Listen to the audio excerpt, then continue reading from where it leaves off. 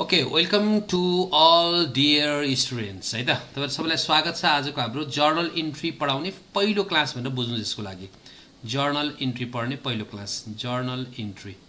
यो journal entry भनेको चाहिँ सबभन्दा पहिला this is the first entry पहिलो चोटी रेकर्ड गर्छौं कुनै पनि ट्रान्ज्याक्सन कुनै पनि फाइनान्शियल ट्रान्ज्याक्सन कुनै पनि अर्गनाइजेसनमा फाइनान्शियल ट्रान्ज्याक्सन भइसकेपछि त्यो ट्रान्ज्याक्सनको फर्स्ट रेकर्ड गर्ने काम हामी केमा गर्छौं जर्नल इन्ट्रीमा गर्छौं र यो जर्नल इन्ट्रीमा रेकर्ड गर्ने बेलामा हामीले जो इभन अगाडिको सेसनमा थोरै कुराकानी गर्यौं म त्यो पहिला कुराकानी सबै बिर्सेर आजदेखि कुराकानी सुरु गर्छु सबभन्दा पहिला हेर्नुस् है त सबभन्दा पहिला अब ट्रान्ज्याक्सनहरु दुई किसिमको हुन्छ भनेर हामीले पढेका थियौं र सब हामी त्यही रेशियोमा त्यही तरिकाले हामी कुराकानी सिक्नपट्टि लागौं ट्रान्ज्याक्सन लेख्नु छ व्हाट इज ट्रान्ज्याक्सन भन्ने कुरा तपाईको दिमागमा चल्न सक्छ ट्रान्ज्याक्सन भनेको कुनै पनि घटना फाइनान्शियल घटना भनेर सम्झिनुस् अथवा ट्रान्ज्याक्सन भनेको कारोबार ल नेपालीमा घटना भन्दा पनि कारोबार नै भनेर लेख्नु भयो भने तपाईलाई ट्याक्कै सम्झिहाल्नुहुन्छ कारोबार भयो केही पनि कारोबार भयो तपाईले कससँग कारोबार गर्नुभयो तपाई कम्पनीले कुसँग कारोबार गर्यो भने त्यो कारोबारको त्यो केको कारोबारको त्यसको दुईवटा प्याटर्न दुईटा तरिकाले तपाईले कारोबार गर्नुहुन्छ either you make the transaction on cash कि तपाईले त्यसलाई क्याशमा कारोबार गर्नुहुन्छ कि क्रेडिटमा कारोबार गर्नुहुन्छ भनेर हामीले कुराकानी सबभन्दा पहिला यो बुझ्नुस् राइट कि क्याशमा कि क्रेडिटमा यसको जर्नल इन्ट्रीको नियम कानुन यताउता त्यो what comes in debit credit सेफ्ट यताउता सब कुराकानी म तपाईलाई लास्टमा बताउँछु अहिले चाहिँ तपाई एकदम सिधा अबको हाम्रो 40 मिनेटमा विदिन 40 मिनेट्समा चाहिँ के कुरा हामी यहाँ के कुरा म तपाईलाई सिकाउँछु भने तपाईले जर्नल इन्ट्री बनाउन सक्नुहुन्छ एकदम 100% 80% जर्नल इन्ट्री बनाउन सक्ने बनाउँछु म तपाईलाई अहिलेको 40 मिनेटमा एकदम सबै जना हुनुहुन्छ एकदम ध्यान दिएर शान्तसित बस्नु होला राइट एकदम विदिन 40 मिनेट्समा तपाईले यो जर्नल इन्ट्री कहिले नसिकेको भए पनि आज सिकेर सक्नुहुन्छ अब क्याश र क्रेडिट हुन्छ तपाईको इन अराउन्ड 90% ट्रान्ज्याक्सन क्याशको हुन्छ हाम्रो बुकमा आउने र 10% ट्रान्ज्याक्सन हुन्छ हाम्रो क्रेडिट ट्रान्ज्याक्सन हुन्छ 90% क्याश ट्रान्ज्याक्सन 10% तपाईको क्रेडिट ट्रान्ज्याक्सन हुन्छ अब मैले तपाईलाई आज सिकाउँछु के भने सबभन्दा पहिला क्याश ट्रान्ज्याक्सनको डिपार्टमेन्ट क्याश ट्रान्ज्याक्सनको पार्टबाट सिकाउँछु अब जब क्याश आउँछ तपाईलाई क्रेडिटको पनि तपाईले ट्रान्ज्याक्सन गर्न सकिहाल्नुहुन्छ एकदम इजी छ यसको काम गर्ने तरिका है त अब क्याश ट्रान्ज्याक्सनको कुराकानी गर्दाखेरि तपाईले कुनै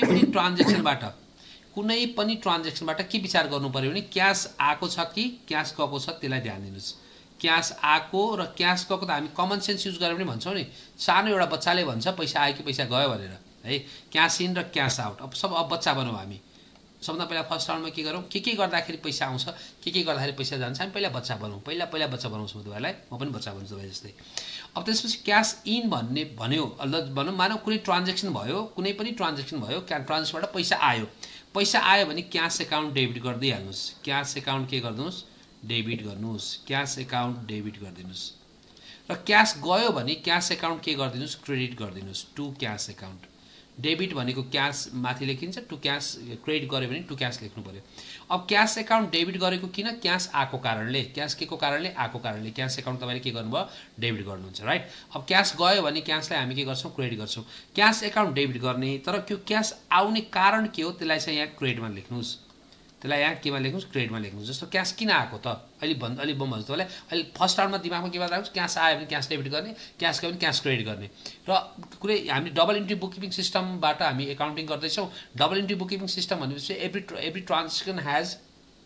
इक्वल र अपोजिट के हुन्छ डेबिट एन्ड क्रेडिट अथवा equal and opposite reaction action equals to reaction भनेर त्यो सम्झिनुस् अब एक्सन इक्वल्स टु रिएक्सन मैले तपाईलाई भनिरहेको छु अब यसको मतलब एक्सन र रिएक्सन भनेको एक्सन डेबिट हो भने रिएक्सन क्रेडिट हो एक्सन क्रेडिट हो भने रिएक्सन के हो डेबिट हो भनेपछि डेबिट र क्रेडिट जहिले पनि बराबर हुनुपर्छ अब यहाँ तपाईको यहाँ डट डेबिट गर्नुस् क्याश गयो क्याश के को कारणले गयो भनेपछि त्यो कारणलाई चाहिँ तपाईले केमा राख्दिनुस् डेबिटमा राख्दिनुस् यति कुराकानी बुझौं क्याश आयो भने क्याश डेबिट गर्नुस् क्याश गयो भने क्याश क्रेडिट गर्ने फर्स्ट राउन्डमा यो कुराकानी हामीले बुझ्यौं अब सेकेन्ड राउन्डमा अब तपाईले के कुराकानी बुझौं भने अब हामी बच्चा बन्छौं बच्चा के हिसाबले बन्छौं सबभन्दा पहिला म यहाँ भन्दै जान्छु 5 वटा मात्रै ट्रान्ज्याक्सन लेख्छु र 5 वटा ट्रान्ज्याक्सनमा तपाईले भन्नुस् पैसा आयो कि गयो भनेर हल्ला गर्दै आवाज निकालेर बोल्नु होला है त माइक अन गर्नुस् जस्तो तपाईले सामान पर्चेज गर्नुभयो सामान के गर्नुभयो पर्चेज गर्नुभयो पर्चेज PURCHASE सामान के गर्नुभयो पर्चेज गर्नुभयो अथवा बाइ गर्नुभयो अथवा सामान भित्राउनु भयो भने यो बेलामा पैसा आउँछ कि जान्छ मलाई भन्नु त जान्छ पर्चेज गर्नुभयो सामान किन्यो भने क्यास के हुन्छ क्यास जान्छ आउट हुन्छ आउट भएपछि टु क्यास भनेर लेख्ने आउट भएपछि के गर्ने टु क्यास एकाउन्ट भनेर लेख्नुस् आउट भएपछि के गर्ने टु क्यास अब क्यास त गयो किन गयो कारण के हो कारण भनेको त पर्चेज हो नि त यहाँ कारण भनेको के हो त पर्चेज हो त्यसैले पर्चेज एकाउन्ट के गरौँ डेबिट गरौँ पर्चेज एकाउन्ट डेबिट गर्नुस् पर्चेज एकाउन्ट डेबिट गर्ने ठीक छ नम्बर 1 अब नम्बर 2 हेर्नुस् तपाईले केही सामान बेच्नु भयो सेल्स गर्नुभयो सेल्स गुड्स सामान के गर्नुभयो बेच्नु भयो सामान बेच्दा तपाईलाई पैसा आउँछ कि जान्छ पैसा आउँछ सामान बेच्दाखेरि पैसा आउँछ क्यास एकाउन्ट अब सिधा के गर्नुस् डेबिट गर्नुस् क्यास एकाउन्ट डेबिट गर्नुस् क्यास पैसा आयो डेबिट पैसा के को लागि आएको रिजन के हो what is the reason reason चाहिँ के हो त टु सेल्स भनेर लेख्नुस् यसमा टु के हो रिजन सेल्स एकाउन्ट भनेर लेख्नुस् ठीक छ नम्बर 3 हेर्नुस् तपाईले स्यालेरी पेड गर्नुभयो तपाईले त्यो कारोबार त सबै अफिसको कारोबार राख्नु भएको छ तपाईको पर्सनल कारोबार त पक्कै हैन सो अफिसको कारोबार हो भने तपाईले स्यालेरी के गर्नुभयो पेड गर्नुभयो स्यालेरी तिर्नुभयो स्यालेरी तिरेको भनेको पैसा आयो कि गयो पैसा गएपछि के लेख्नु पर्यो टु क्यास लेख्नु पर्यो पैसा गएपछि के लेख्नु पर्यो टु क्यास एकाउन्ट भनेर लेख्नु पर्यो र पैसा त गयो के को कारण के हो what is the reason of going cash the reason is के account salary account debit salary account के हो त डेबिट गर्नुस् ठीक छ त्यसै नम्बर 4 हेर्नुस् number 4 commission received commission received commission receive गर्नुभयो तपाईले कमिसन रिसिभ भनेको क्यास आयो कि गयो आयो क्यास आयो कमिसन रिसिभ भन्ने बित्तिकै के भयो क्यास आयो क्यास एकाउन्ट अब के गर्नुस् डेबिट गर्नुस् क्यास एकाउन्ट डेबिट टु के को लागि आएको कमिसन के को लागि आएको cash reason of coming cash के हो त टु कमिसन एकाउन्ट भनेर लेख्नुस् टु कमिसन एकाउन्ट भनेर लेख्नुस् टु कमिसन एकाउन्ट भनेर लेख्नुस् अब यस्तै रेन्जमा जति पनि पैसा आएको र गएको कारोबार हुन्छ सबमा गर्न सकिन्छ नि सकिन्छ सक्दैन भन्दा सबमा गर्न सकिन्छ अब यदि यो गर्न सकिन्छ भने अब हामीले गर्ने यहाँ बुकमा एक्जाम्पल मतलब क्वेसनमा कस्तो आइरहेछ मैले तपाईलाई ब्याचलरकै क्वेसन यहाँ राखिरहेको छु ब्याचलरको एक दुईटा क्वेसनहरु हेरौँ त्यो क्वेसन हेरिसकेपछि अनि त्यसबाट हामी एकचोटी ट्राई गरौँ है त अब पैसा आएको भनेको कसलाई पैसा आएको कम्पनीमा पैसा आएको पैसा गएको भनेको कहाँबाट पैसा गएको कम्पनीबाट पैसा गएको भनेर बुझ्नु पर्यो मलाई पैसा आएको हैन तपाईलाई पैसा आएको हैन पैसा आएको के हामी एउटा कम्पनीको एकाउन्टेन्ट भएर काम गरिरहेका छौं एकाउन्टेन्ट भनौं अथवा बुककिपर भनौं बुककिपर भएर हामी त्यहाँ जर्नल इन्ट्री बनाइरहेका छौं र त्यो जर्नल इन्ट्री बनाउने बेलामा कम्पनीमा पैसा आएकोलाई क्याश एकाउन्ट डेबिट गर्ने कम्पनीको नामबाट पैसा बाहिर गएकोलाई के गर्ने क्याश एकाउन्ट क्रेडिट गर्ने यो अनि त्यसपछि त्यसको रिजन चाहिँ डेबिट छ भने डेबिटमा क्रेडिट छ भने केमा राख्ने क्रेडिटमा राख्ने ओके सो सबभन्दा पहिला यहाँ स्टार्टिङबाट नम्बर 1 देखि क्वेशन नेक्स्ट हेरौँ है त नम्बर 1 को क्वेशन हेर्नुस् मैले यहाँ तपाईलाई लागि छुट्याइ राखेँ जर्नल इन्ट्रीज लेजर पनि भनेको छ जर्नलको मात्रै कुराकानी गरौँ हामी जर्नल इन्ट्री बनाइरहेको छौँ फर्म्याट म तपाईलाई पछि सिकाउँछु राइट सो सबभन्दा पहिला business started with cash rupees 2 lakh रुपैयाँ 2 लाख रुपैयाँबाट के गरियो बिजनेस सुरु गरियो भनेपछि बिजनेस सुरु गर्दाखेरि बिजनेसमा पैसा आयो कि बिजनेसबाट पैसा बाहिर गयो भन्नु त बिजनेसमा पैसा आयो सर बिजनेसमा पैसा आयो त्यो ओनरहरुले पैसा हाल्छ अब त्यसमा कसले पैसा हाल्छ ओनरहरुले तपाई ओनर भयो म ओनर भयो हामीले एउटा बिजनेस खोल्यो बिजनेस भनेको छुट्टै एन्टिटी हो एन्टिटी भनेको छुट्टै पहिचान भएको लिगल पर्सन हो बिजनेस भनेको राइट सो लिगल त्यो बिजनेसमा के गर्यो पैसा आयो बिजनेसमा जब पैसा आउँछ भनेपछि पैसा आउनु भन्नुको मतलब क्याश एकाउन्ट के गर्नु पर्यो हामीले यसमा क्याश एकाउन्ट डेबिट गर्ने क्याश एकाउन्ट डेबिट गर्ने टु यो पैसा आउनुको कारण के हो बिजनेस स्टार्ट गरे हो नि त्यो त मेरो पुँजी तपाईको पुँजी लगानी गरे हो नि त त्यो के गरेको तपाईको तपाईको क्यापिटल मेरो क्यापिटल लगानी गरेको त्यसैले जहिले पनि बिजनेस स्टार्ट गर्दाखेरि के गर्ने क्याश एकाउन्ट डेबिट भइहाल्यो ठीक छ पैसा आएको त्यो कुरा हामीले मान्यौ र क्रेडिटमा के गर्ने टु क्यापिटल एकाउन्ट लेख्ने टु के account लेख्नुस् capital account लेख्नुस् to capital account लेख्नुस् number 1 को कुराकानी सकिहाल्यो राइट अब नम्बर 2 को कुराकानी हेर्नुस् goods purchase for cash rupees 10000 रुपैयाँ goods purchase for cash rupees कति हजार रुपैयाँ 10000 रुपैयाँ हामीले के गर्यौ गुड्स के गर्यौ किन्यौ मतलब पैसा आयो कि गयो पहिला हाम्रो दिमागमा जानु पर्यो क्याशमा जानु पर्यो पैसा गएपछि के लेख्नु पर्यो टु क्याश एकाउन्ट लेख्नु पर्यो पैसा गएपछि के लेख्नु पर्यो टु क्याश एकाउन्ट लेख्नु पर्यो अब पैसा किन गएको के गरेको कारणले सामान किनेको कारणले पर्चेजको कारणले हो नि त सो त्यसैले अब हामी डेबिटमा के लेख्छौं पर्चेज एकाउन्ट डेबिट लेख्छौं के लेख्छौं पर्चेज एकाउन्ट डेबिट लेख्छौं purchase account debit लेख्नुस् purchase account debit to cash account ठीक छ यहाँसम्म ओके अब त्यसपछि नेक्स्ट हेर्नुहोस् अब यो फर्निचर पर्चेज भन्यो फर क्यास रुपिस 5,000 रुपियाँ यो अलिकति युनिक छ कुरा हेर्नुहोस् यो पनि पैसा त गयो नि फर्निचर किन्ने जे किने पनि पैसा त गयो क्यास एकाउन्ट के गर्नु पर्यो क्यास एकाउन्ट क्रेडिट गर्नु पर्यो क्यास गयो क्यास एकाउन्ट के लेख्नुहोस् टु क्यास एकाउन्ट टु के लेख्नु पर्यो यहाँ क्यास एकाउन्ट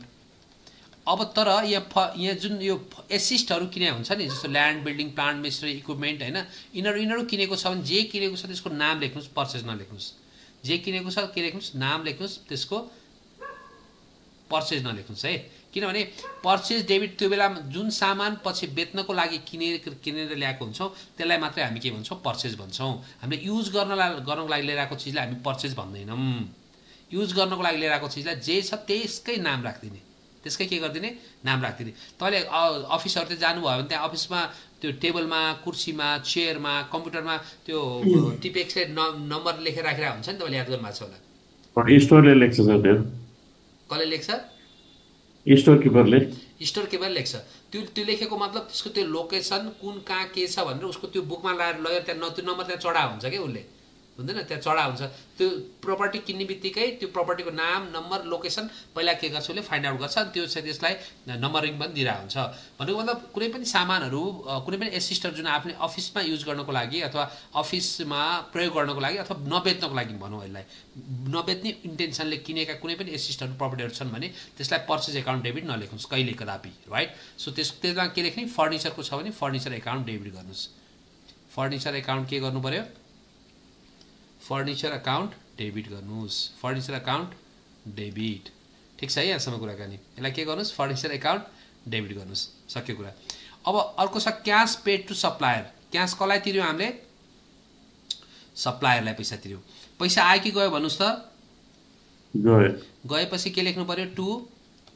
क्यास एकाउन्ट भनेर लेख्नुहोस् टु क्यास एकाउन्ट भनेर लेख्नुहोस् पैसा त गयो टु क्यास एकाउन्ट ठिक छ पैसा जाने कारण के हो कारण भनेको सप्लायर हो नि सप्लायरलाई हामीले के गर्नुपर्ने थियो पैसा तिर्न बाँकी थियो अब सप्लायर भनेको सप्लायर एकाउन्ट डेबिट नलेख्नुहोस् सप्लायरको सब्स्टिट्युट वर्डहरू छन् दुईवटा वर्ड मात्रै एउटा वर्ड युज गर्नुहोस् either you can write creditors लेख्नुहोस् कि एकाउन्ट्स पेएबल लेख्नुहोस् के लेख्नुहोस् कि क्रेडिटर लेख्नुहोस् कि एकाउन्ट्स पेएबल लेख्नुहोस् accounts payable is the better option लेख्नुहोस् एकाउन्ट्स पेएबल डेबिट एकाउन्ट्स के payable account accounts payable debit cash account credit गरिदिनुहोस् ठिक छ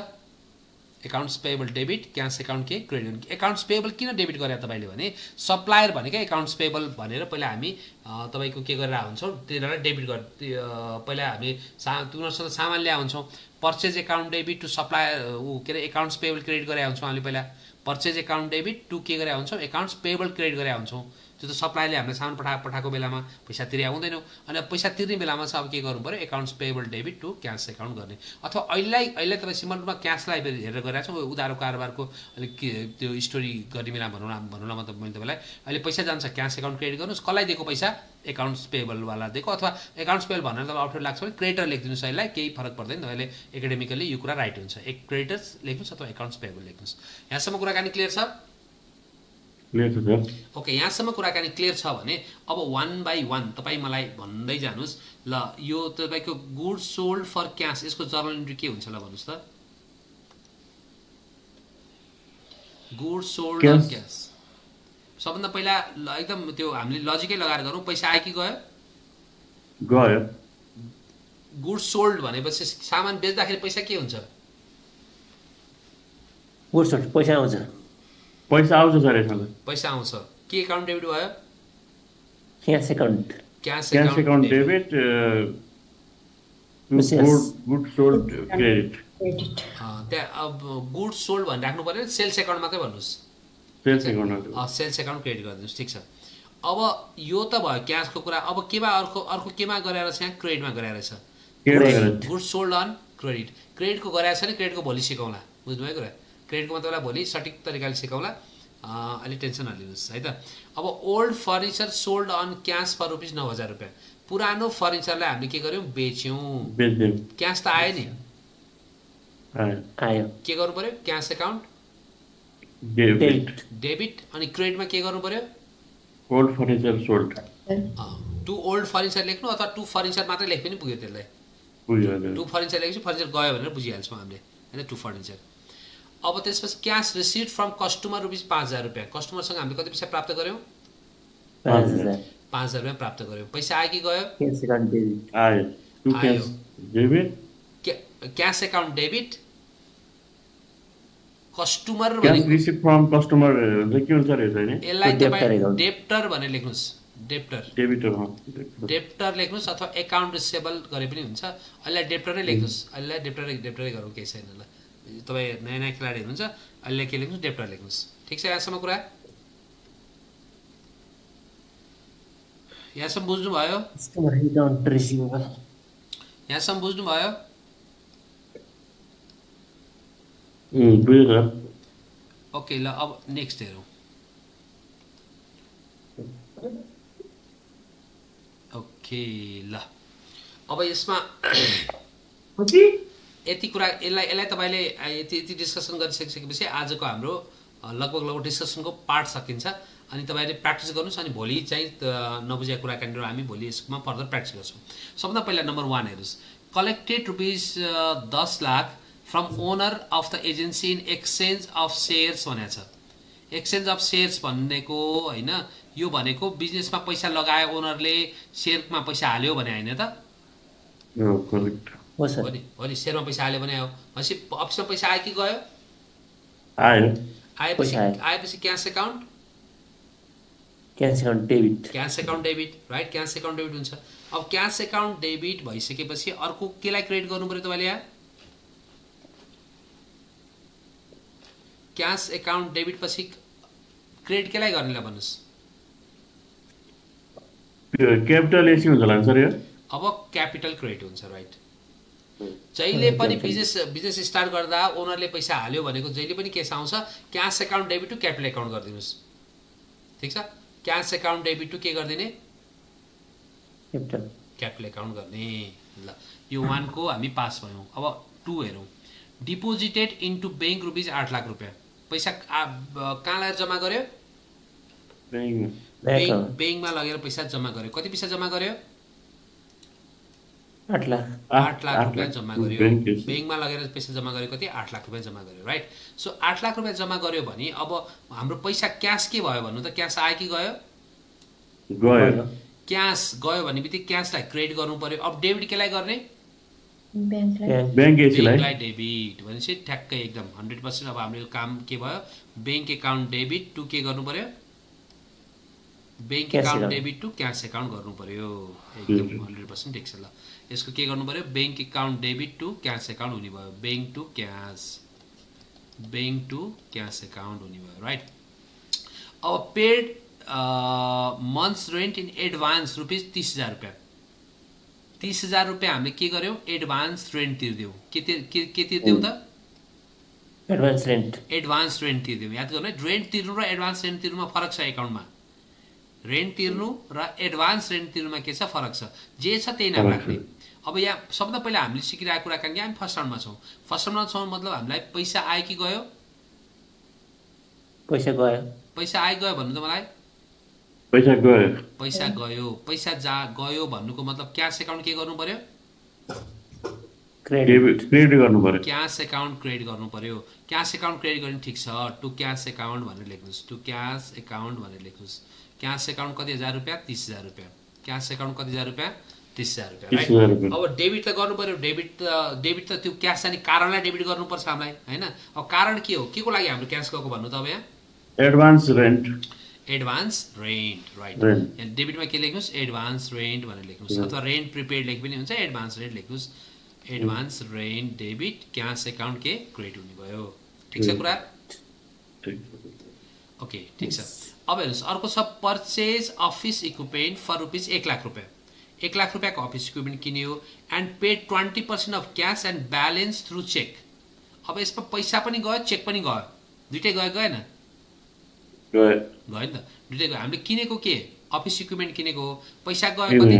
1 लाखको 20% क्यास गएन भन्नु त? गयो। टु क्यास 1 लाखको 20% भने कति हजार क्यास गयो? 20,000 रुपियाँ क्यास गयो। अनि 20,000 को चेक भनेको टु ब्याङ्कबाट पनि पैसा गयो। टु ब्याङ्क पनि लेख्नुहोस् 80,000 रुपियाँ। टु ब्याङ्क पनि के? 80,000 रुपियाँ लेख्नुहोस्। ठिक छ। अनि डेबिटमा अब के लेख्नु पर्यो पर्चेज लेख्ने कि अफिस इक्विपमेन्ट लेख्ने त अफिस इक्विपमेन्ट अब डेबिटमा के लेख्नु पर्यो अफिस इक्विपमेन्ट डेबिट गर्नुस् अफिस इक्विपमेन्ट डेबिट कति 1 लाख रुपैयाँ अफिस इक्विपमेन्ट डेबिट कति 1 लाख रुपैयाँ बुझ्नु भयो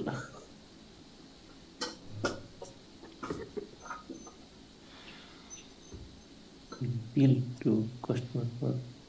ओके अब नेक्स्ट हेर्नुस् यो बिल्ड भनेको बिल बनायो बिल्ड भनेको के बनायो रे बिल बनायो बिल बनायो यो बिल बनाउनु भनेको त बिल दिएर पठाए पछि पैसा दिने कुरा त हो नि हैन भन्नु त